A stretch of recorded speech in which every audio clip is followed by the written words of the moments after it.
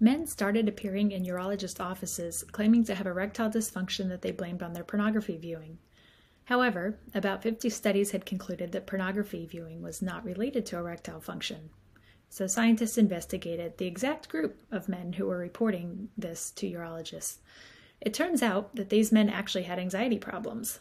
Their anxiety appeared to be caused by scientific disinformation being posted online by coaches trying to sell abstinence programs to treat ED.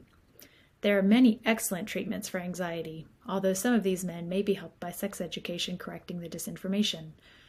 However, if they remain concerned about their pornography viewing, regardless of their erectile concerns, acceptance and commitment therapy, or ACT, is a good option. ACT has been tested and can reduce patients' concerns about their porn viewing, whether or not they choose to decrease their viewing.